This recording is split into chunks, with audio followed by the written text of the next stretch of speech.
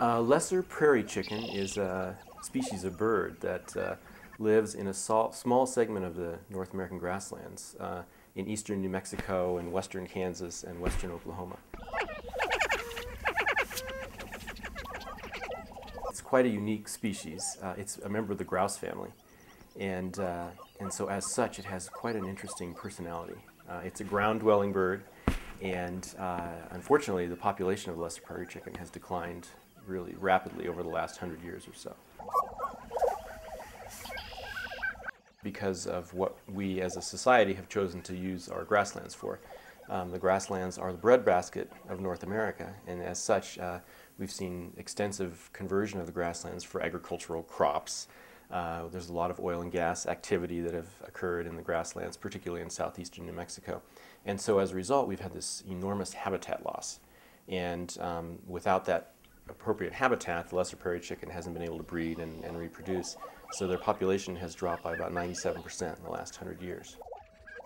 We're fortunate in New Mexico, in eastern New Mexico, because we have one of the largest remaining populations of lesser prairie chicken.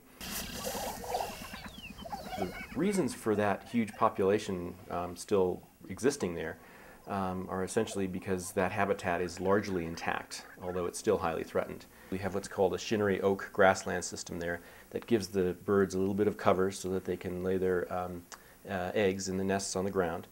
And basically the area has not been developed in the same way that other areas in Kansas and Nebraska and Oklahoma have in terms of the intensive agricultural development.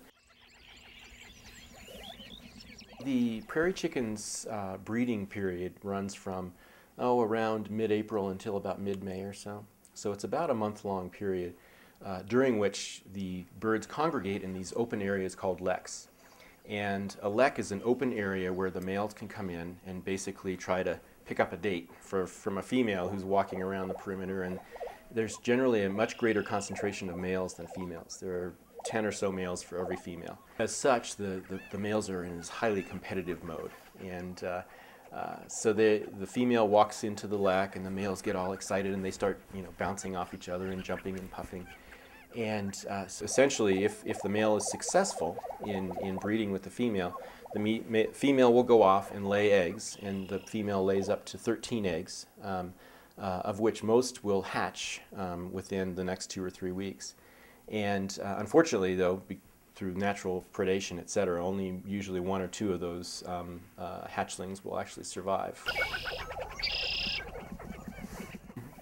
Well, if we lost the lesser prairie chicken, I think probably the ecosystem wouldn't collapse in and of itself. Certainly it is a source of food for some of the local predators, but really I think as much as anything, the lesser prairie chicken is an incredible symbol or icon of our prairies and our grasslands of North America.